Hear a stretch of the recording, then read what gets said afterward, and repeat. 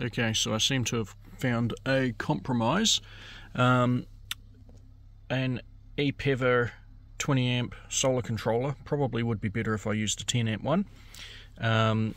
but having the solar input connected up to the panel,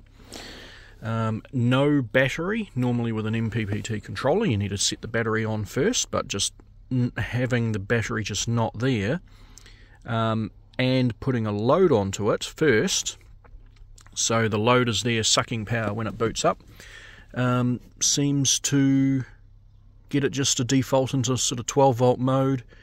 and it does the MPPT. So rather than just sending the solar directly into the fridge and having its PWM controller connect it straight up to the battery, meaning the panel's only sending down 11 volts, whatever the lithium battery's sitting at,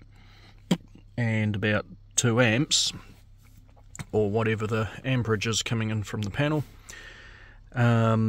It's now able to send in the full sort of 29 volts at 2.8 amps, which means it's putting out 12.5 volts, and the load's sitting on 6.4, so it's able to take those extra volts that the PWM controller in the fridge would lose, and it's converting those into extra amps, and seems to be running fine, to the point where the battery inside the unit